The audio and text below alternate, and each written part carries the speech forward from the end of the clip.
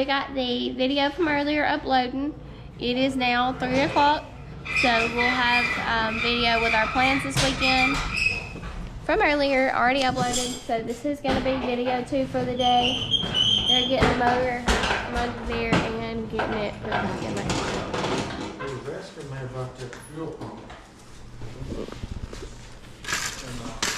All right, motor's going back in.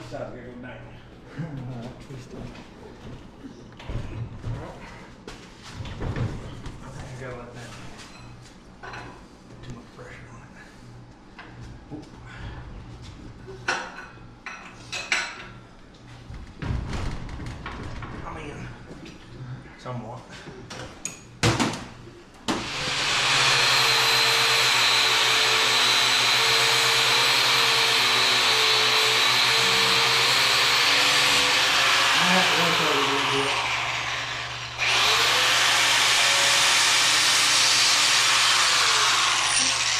Brandon looked just a little bit scared there. What do y'all think? I think the biggest thing is we got to clean the ends of it out. Afterwards? Yeah. No, right now.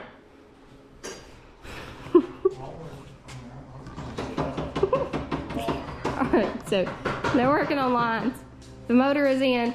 Now just got to get it all plumbed up and all radiator on and all the bolt-ons on, but they're working on getting a hose done right now. Jump. Jump. Alright, let's take a look at it. Is it straight? Yeah. Jump right here.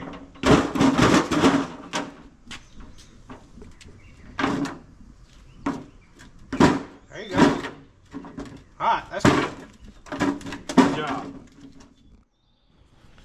Alright guys, so we've only raced 3 times this year, so we haven't had to do an oil change just yet.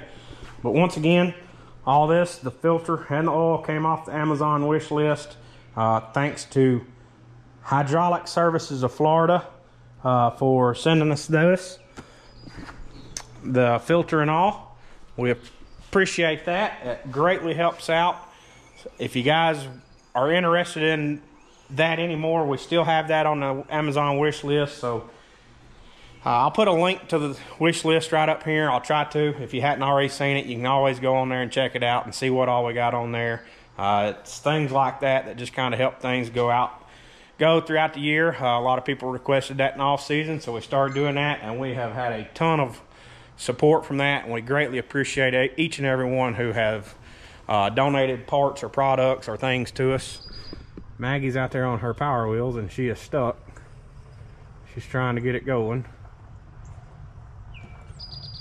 Looks like she figured it out, maybe.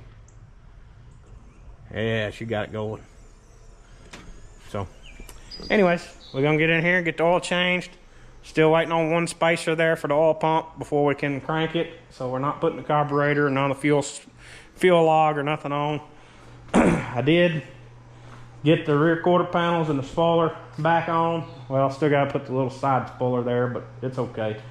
I got all the rear suspension back under it, got the axles in it. Actually about to put the rear tires on. I'm gonna finish up this oil change. Still gotta drain the oil out of the pan, put the new filter on it, and then I can start putting the new oil in. And I'll go ahead and have it primed up, make sure we don't have no oil leaks, and go from there. And I'll probably start checking the front suspension then. By that time, hopefully Brandon's back with the spacer for the oil pump, and we can fire it up here shortly and get it loaded up tonight and be ready to go for tomorrow. Alright guys, so they're still working on getting everything bolted on and ready, working on old lines and all the fun stuff. The stuff they really enjoy doing, right Chris and Brandon? I love it. Is it your favorite thing? That top looks good, don't it? Yeah, top looks real good. Well, somewhat topless, I guess. We just put that on there. I know people have said before, well, that kind of defeats the whole purpose of being topless. Well, you're exactly right, but that is a safety deal is all that is. That's for nothing other than safety. Just making sure that something doesn't come in through the top of that halo. Because let me get over here and show you how big those holes are on that halo for something to come in. Like a piece of lead that somebody didn't put on their car or whatever the case may be. So that is a huge holes. So we put that there just to protect Brad. It serves no other purpose. But we had that comment so many times last year. Come through and hit the roof cap and folded the roof up. And I mean, that was just a wheel cover. I thought it was a piece of lead. No, it wasn't a piece of lead. And then didn't something come through the side over here one day? I thought it did. But anyway, so we put that up there just to protect the driver. So the more you know. But they're gonna finish up getting the motor fastened in, get it ready to go. Brad's starting to get spoiler and all the odd and end stuff back on. We've already got this quarter panel on and that side over there back on. I think Chris was working on this earlier. Maybe. I know he took off the roof. But he's got that on. That was off as well, so they're making some progress. Making some progress. A lot of progress compared to what it looked like this morning. But we're ready to go racing. Almost. Alright, so Brad's getting the what's this called? Spoiler back on. Spoiler sides back on. My brain just fried. We're watching the Eldora Dream on the TV. So working on a race car with a view.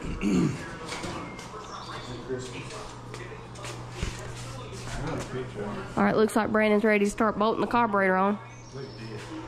It's getting close. It's something for you, Brandon. You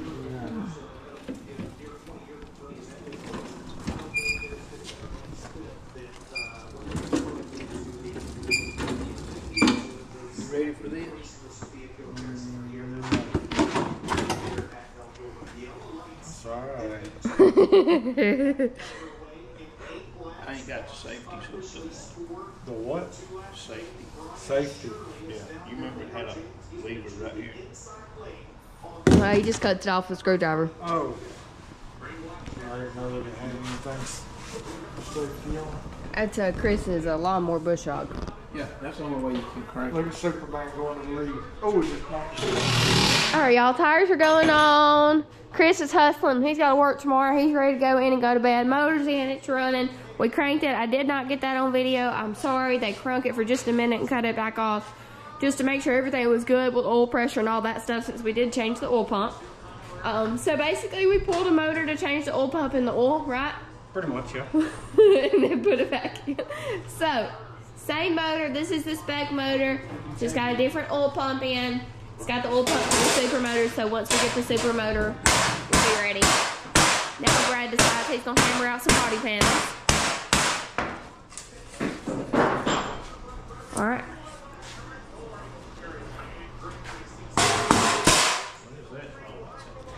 Alright guys, so that's going to finish us up tonight. Car is in the trailer, loaded up. Everything's loaded and ready to go.